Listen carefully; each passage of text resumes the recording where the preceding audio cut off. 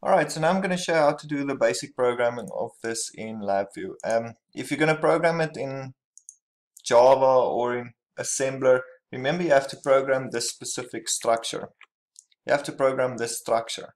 So in Labview there is toolboxes. You can go to express and signal processing, and there is ways just to do the IIR filter. You will find them here.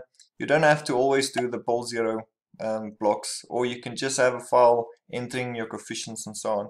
But it's good, I think, that you should program this in its most core structure as the maths would work, just to get a feel of how it will work. It will make a better understanding if you have to program it in different languages, as I say, as assembler and so on. So let's just see, we have to program this now. So there we can see there's xn, there we have z minus 1, z minus 2. Now that z minus 1, as explained previously, is these are shift registers. So we have to show you how to make a shift register in Labview. Now shift register in Labview, we're going to start with a while loop. Just say create control.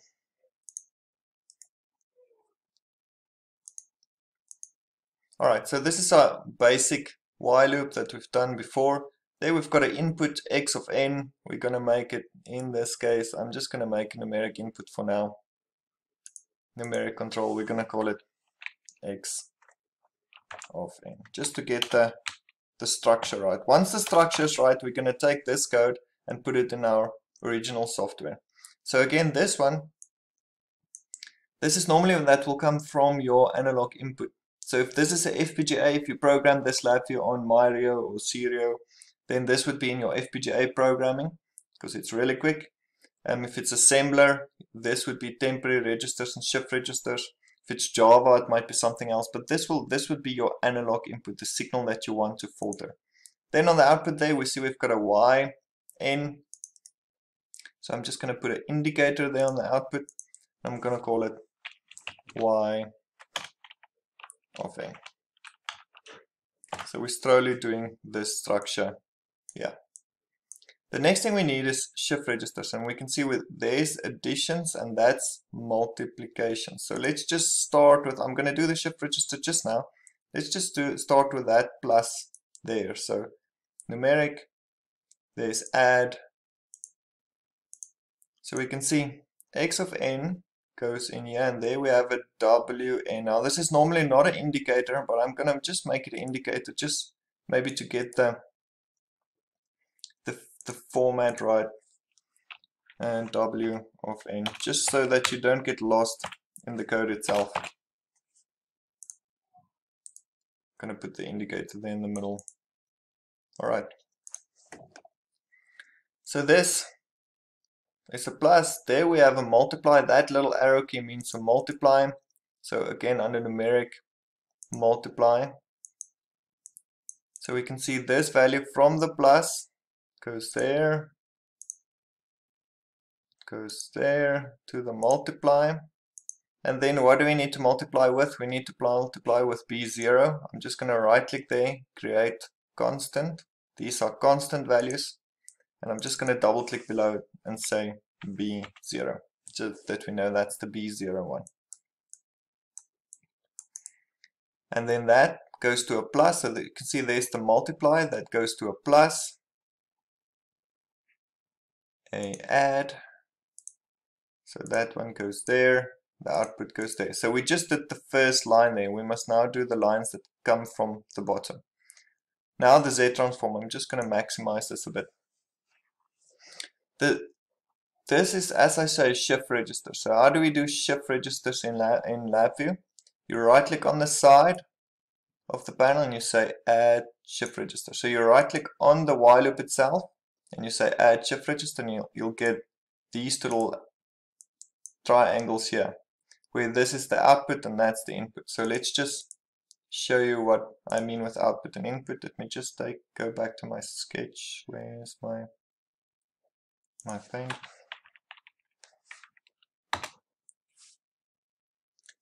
Alright, so we have an input part and an output part. Let me just get my sketch of this one, yeah.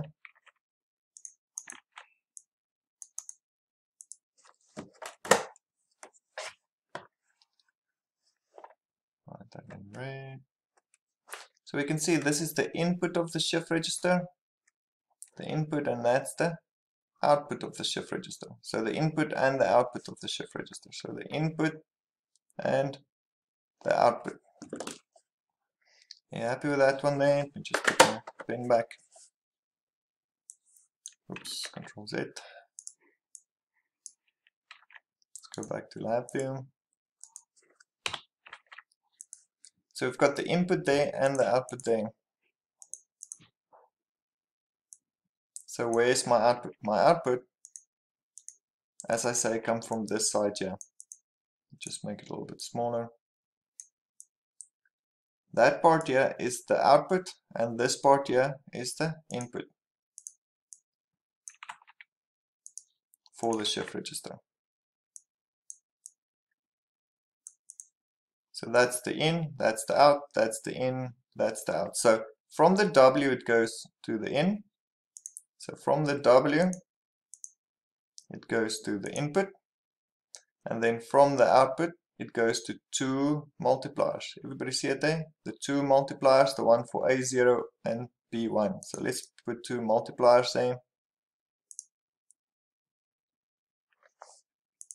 Multiply, multiply, two multipliers. So that value goes in this one here. And it goes to that one there. This one create constant. This value would be B1. And then that value would be minus A1. See where I am in the structure? Create constant, create constant. We're gonna put values now. It's still 0 at the moment, but we're gonna put values in there. So the input goes there, the output. The output goes here. There we go, this is better. This is better. So we can see we go into that Z block, we go into this, is you can picture this as the Z block, there we go into it, the output comes out this side, and then that one goes to the two multipliers. Understand this part? In there, and then you at the bottom, out, goes to the two multipliers, that goes to two additions. Get the add here, add function there, add function there. This part is added. The answer of the addition goes there. This answer goes there. This multiplication goes there. Just clean up this wire a bit. And then from the bottom is going to be the next layer. The next layer. So another shift register for the next one. Remember, this is the in. This is now Z2. That's the in. This is the out. So can you see from there it goes to the in, and then from the out it's gonna go from the out there to two multipliers.